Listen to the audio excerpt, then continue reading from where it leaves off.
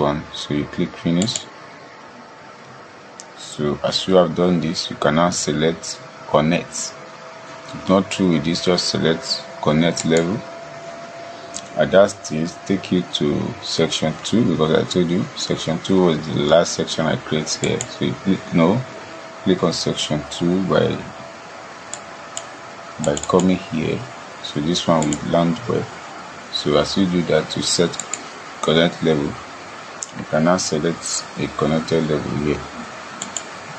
Select, press Ctrl and to let the level you want it to be. So click finish. So can you see? So everything is joined together and give you what you want. So here now you can change this to glass panel. Wherever you see things that way.